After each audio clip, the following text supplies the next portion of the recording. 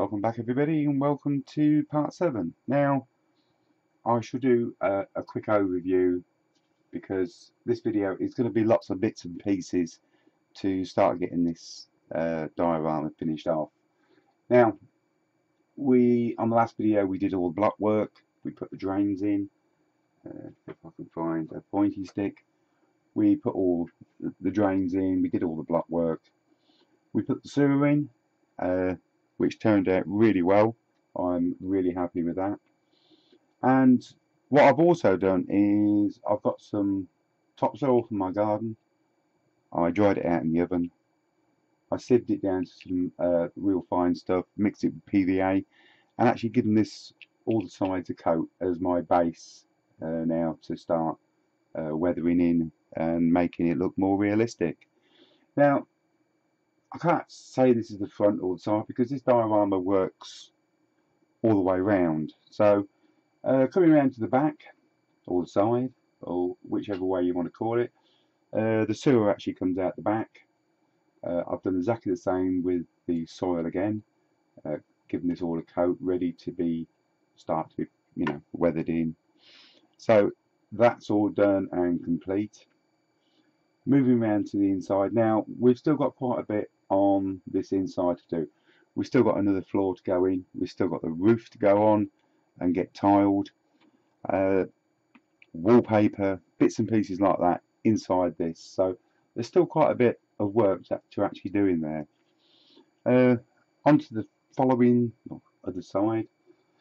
Excuse me. I've done exactly the same again. I've given this a coat of the topsoil with PVA and virtually just got this ready. So in this video we'll be doing lots of bits and pieces. I'd like to get the trim on for the base, to get that all done, maybe get a coat of varnish on it. I shall have to have words with Bees and see what sort of colour he wants it in, so we'll be doing that. But firstly we will be turning our attention to the railings. Now I've already started, I've done one set.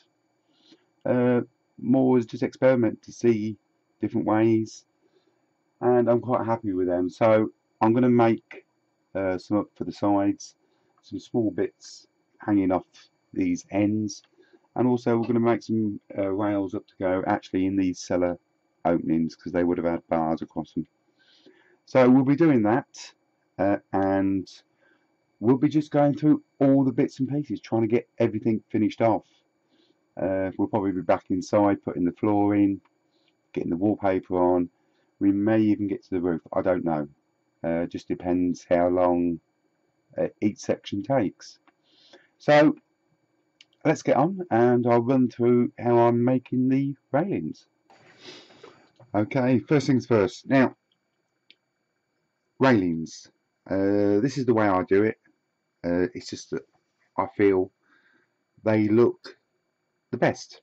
So to start off with, you need to actually get yourself some. I have some. I'm doing this close up. This is going to be difficult, but I've cut some styrene down. Now I cut this off a sheet. It's 0.8, and I've cut it at 2 millimeters wide. And what we need to do first is get your strips, measure up, and cut a piece to fit into there, like so. Right, now we've got that sorted, we'll move that out of the way so I won't knock it off. So once you've got your piece of 2 millimeters by 0.8 cut to size to fit where you want it, is then to actually use the brick coursing as your gauge for the spacings between the rails. Now I'm setting mine up at every 2 courses, so every two bricks we put a mark, excuse the big finger, in onto the brick joint. So we go 2, 2, 2, and we do that all the way along.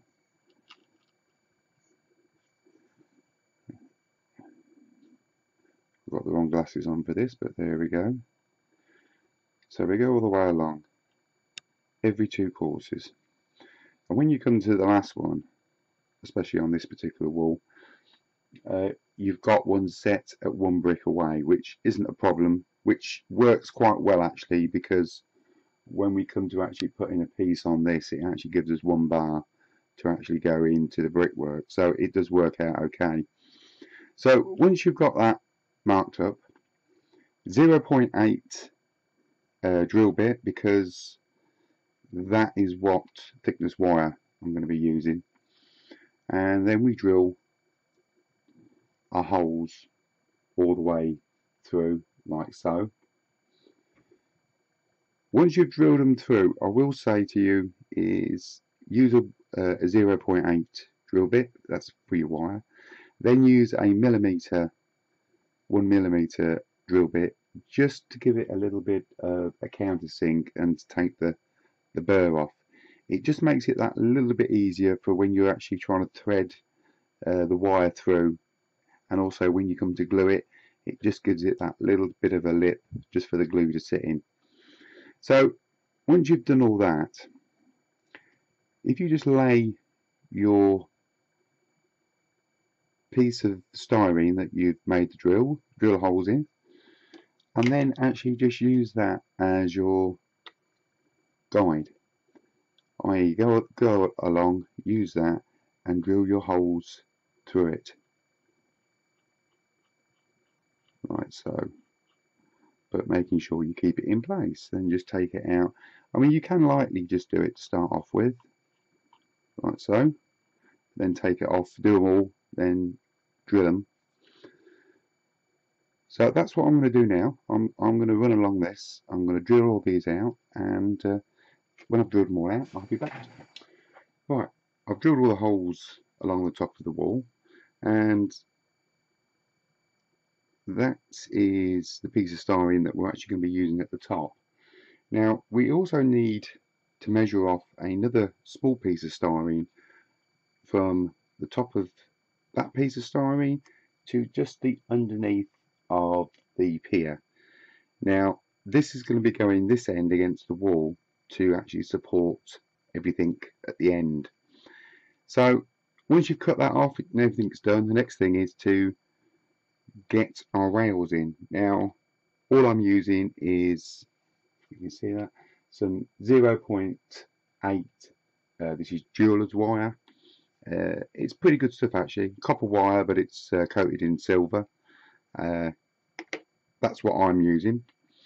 And in the background here, what I've got is one of my paint palettes with a little bit of foil in and some super glue, and we're just going to dip the ends in and push them into our holes, as simple as that. Now back in the day, as my friend Bob says, they would have actually just drilled the holes and inserted the rails in, and then topped them up with some lead to hold them in place, but we're using super glue. So I'm going to go all the way along there now and glue them in. Then once they're dry, I should come back to you. Super glue's dry, and also what I've done, if you'd notice, I've actually cut the rails down to different levels. This will just make it slightly easier for when you're actually threading it through, because then you can actually get one through, and then the second one, and then the third. It just makes it that little bit less complicated to get it all through, like so. And there we go, we've actually got a rail on. Now we also need to fit the piece of styrene that we cut to go at this end. So I'm going to need to put you on pause and just turn everything round because I'm at the wrong angle. Okay, back at a different angle. Now when I offered this piece of styrene up that we cut for this end, there's a bit of a gap down the back, so it's actually slid down and it sort of too short.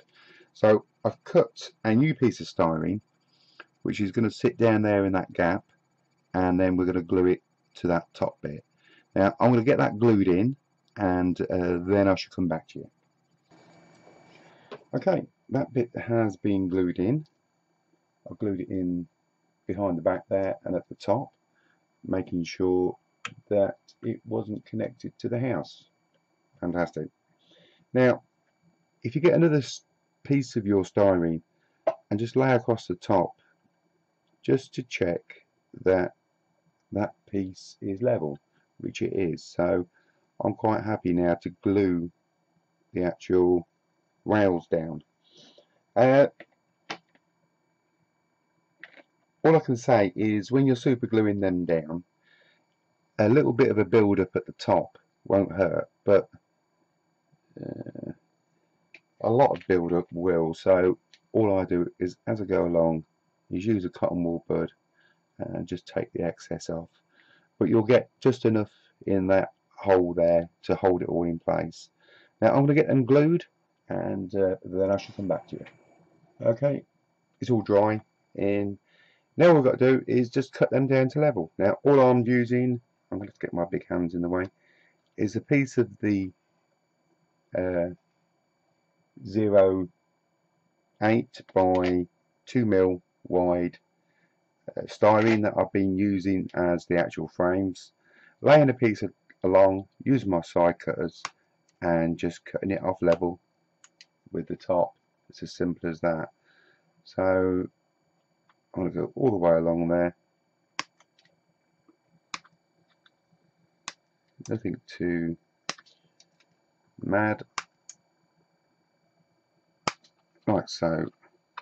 When we take that out, there's a little bit of super glue there holding it, and then we've got them all at the same length. Now that's how I do my rails.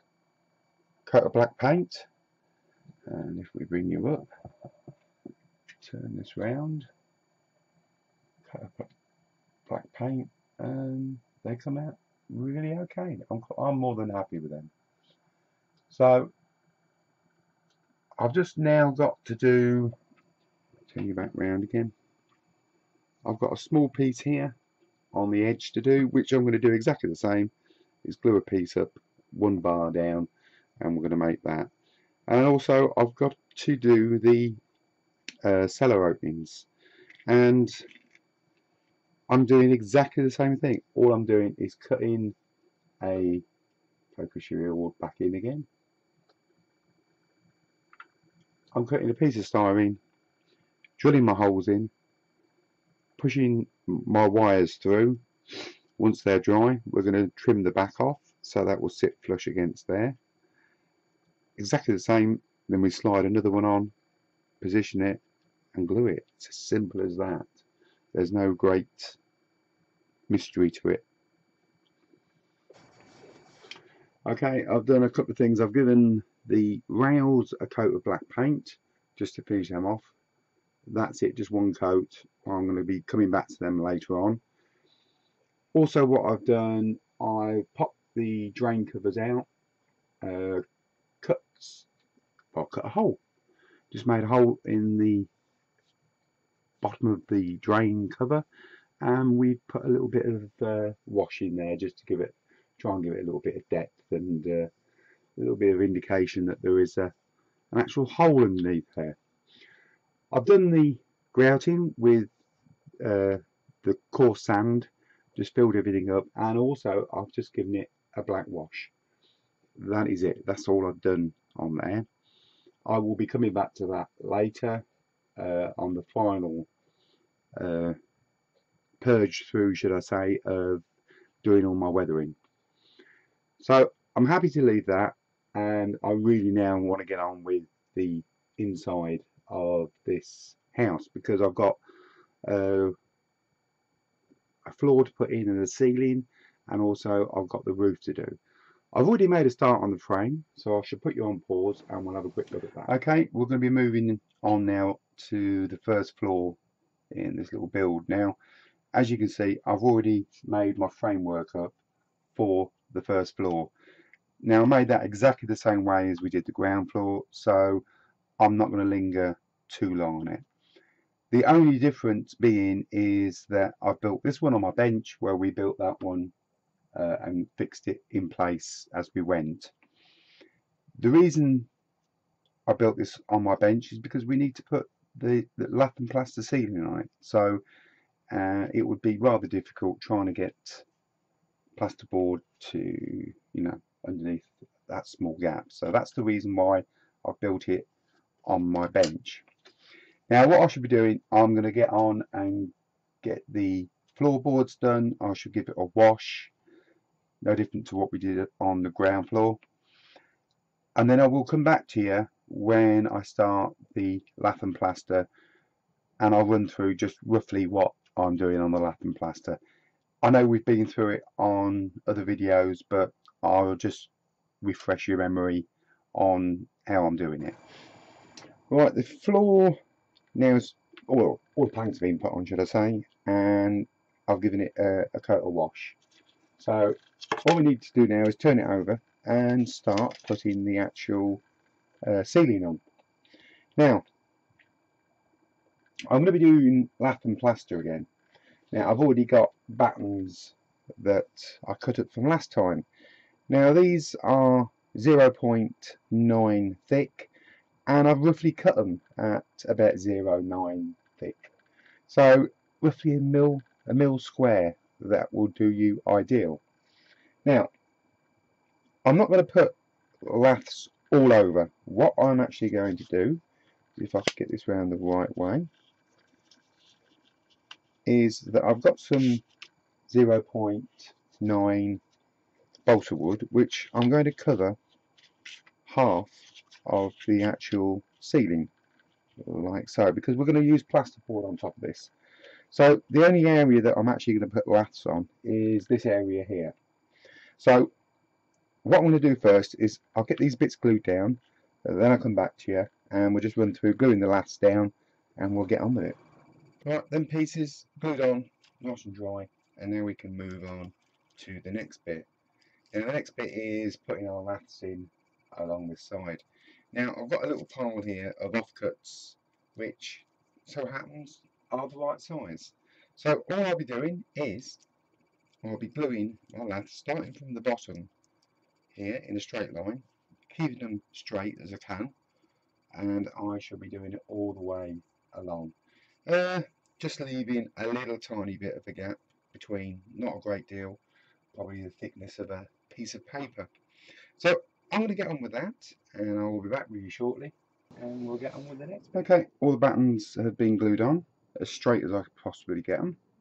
Also what I've done, I don't know if the camera's going to pick it up, but I have drawn a pencil line all the way down and on the other side. Now that is the actual size of the actual building. So this is the line that I actually want to bring my plaster up to now.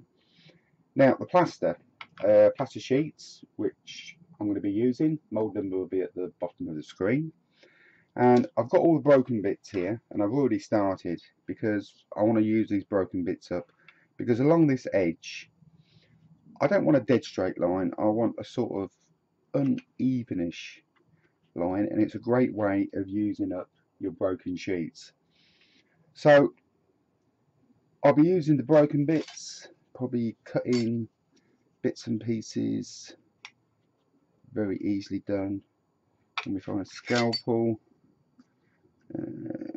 just going from that mark,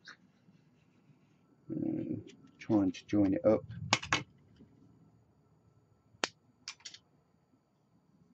Like so. You get the general idea of making that edge up, not straight, but sort of a little bit waney, as they call it. The rest of it will be filled in with the full sheets, like so, just glued down. These will be glued down with PVA, and we'll be building that. I'll be building that up bottom to the top. Now, I did do a step-by-step video of how I actually did this, which I will link to the end of this video for you, so you can pop across and have a look at that.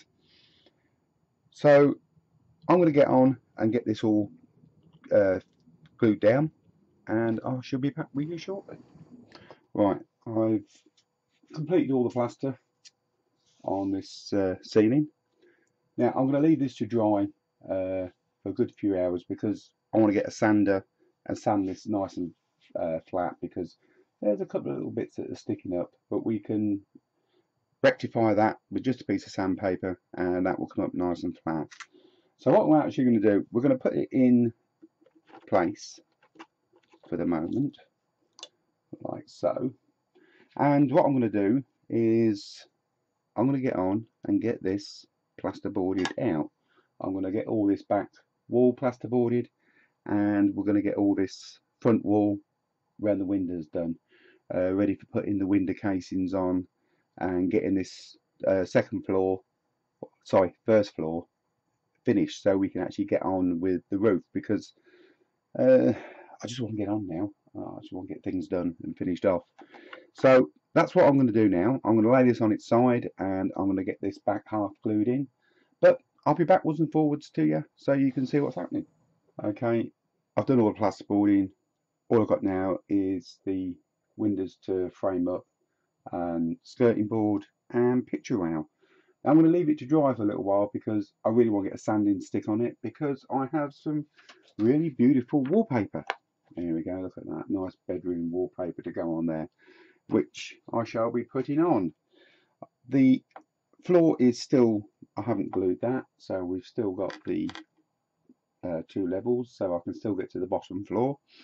And like I say, I'm going to leave this now to dry for a few hours, and then I shall come back to it and give it up a sand, get it all flattened down, and then I'll come back to you and we'll get on with a bit of wallpapering, I think. Okay, just a quick one on sanding for those who are interested. Now, this plaster, it clogs up your sanders ever so quickly. Now, I'm using the cheap pound shop sanders. These are the nail files. I find these last a lot longer than the other make sanders, because these clog them up too quick and you're forever cleaning them out. So I find the cheap ones are the best ones because you can get a lot of them for a few quid, and you'll find that when you're sanding these, they do clog up as well. But instead of wiping them on your trousers, if you just get yourself an old tea towel, it comes out pretty easy, and you can just keep sanding. As you can hear, a couple of seconds of sanding and that's blocked. But old tea towel, and you'll make the wife happy as well, because if you keep wiping it on your trousers, it's her that's got to deal with them when they go in the wash. So that's just a quick one, what I use for sanding. Okay, now I've done all my sanding, I've flattened everything down, I've given everything a coat of, well, all the plaster, should I say, a coat of PVA, 50-50 mix, and let that dry. Now, also what I've done is I've drawn my picture rail lining as well as my skirting board. Now, I'm going to move on and put a bit of wallpaper on. Now, one of the viewers did say it would be easier, wouldn't it, to put the wallpaper on first, then put skirting boards and everything else on top of it, which I do agree with him. It will be easier. So, I'm going to put you on pause. I've already cut the wallpaper ready, and I'll just run through how I'm going to do it. Okay, right, the wallpapering. Now, it just comes in these little sheets like that, and I've picked the most glorious wallpaper that I could find. Now, I've cut a piece down, one strip, to fit along this back wall. Now, I just use the lines that I put in for the picture rail, because the wallpaper never went above the picture rail, and I've done it down to the skirting. The second piece, I just cut out the shape of the windows. Nothing too, this whole thing's going to collapse in a minute, I can see it coming because the floor ain't fixed. So that's where my second piece, I've just cut that round the windows, because we will be boxing in the windows and putting in the skirting. So it's going to trim it up nice. Now I'm going to have a go at this with PVA. So I'm just going to mix PVA down with a little bit of water and paint it on, and we'll see how it goes.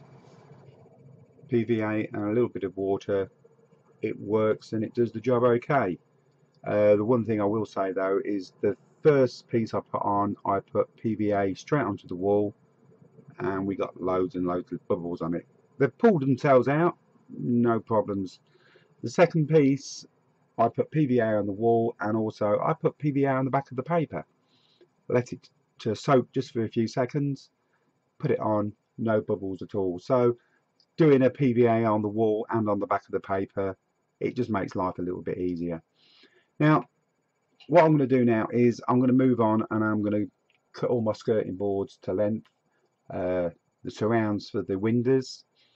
I'm going to give them all a coat of wash, get them all cut to length, so all I need to do is glue them on, and that means we don't have to do no painting, and we're going to get a reasonably nice finish.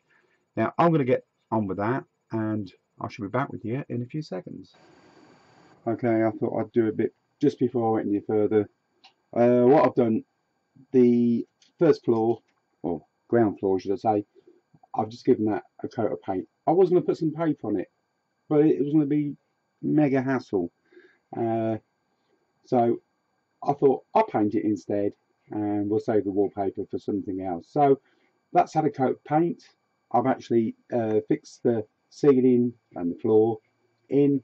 That's all been tidied up and cleaned up, and it looks pretty good too. I'm more than happy with it. Moving up the first floor, I've managed to get the skirting boards on so far. I'm going to move on now to doing the windows and the picture rail, which I'm going to do right now. So that's where I've got to so far. So I'll be back with you in a little while. Right, back with you. Final clip. The top, well, first floor, should I say, all completed. I put the picture rail on. I've boxed the windows in. It just needs going round now and doing all them final little bits of touching in and things like that, which I'm going to do last of all. Now, my next video is going to be the roof. Now, the roof is going to take a whole video up because there is a lot to do because of the shape of this particular roof. And also I want to do proper lath and plaster on it because I want to see the plaster coming through the laths. So when you look into the actual loft space, you've got that view, just a slightly different one of seeing the lath and plaster and the plaster mushrooming through the actual laths themselves. So that's on the next video, but this video we did manage to achieve quite a lot. The ceiling's all been done, the floor, which is great, the wallpapering, all the finishing off, it's all complete now, and like I say, that's down to bees now to just dress it up. We also managed to achieve all the railings on the front, which is brilliant. We did do a bit of a wash as well, and got that. There's still quite a way to go. There's still quite a bit of weathering to be done on this, but I will do that all at the end. I should just do one video, and I should just do short clips of me doing the weathering and getting everything finished off.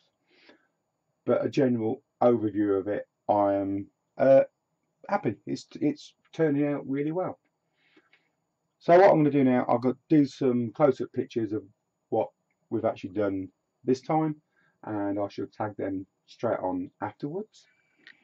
And the only thing I can say now is thank you very much for joining me, and hopefully we'll see you on the next one.